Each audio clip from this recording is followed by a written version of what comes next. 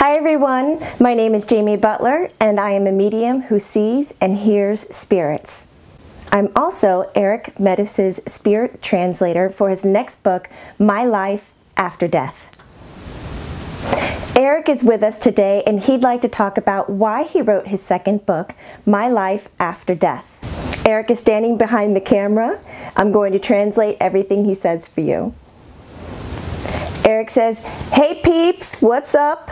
Thanks for watching, thanks for reading, and thanks for going to channelingerik.com and being part of the Erik family."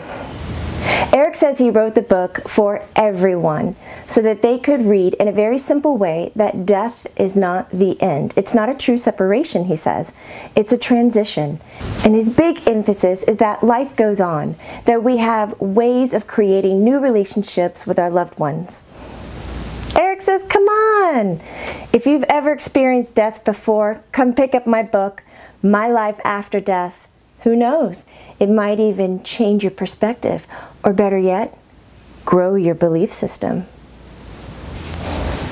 Erik keeps telling me to stay focused.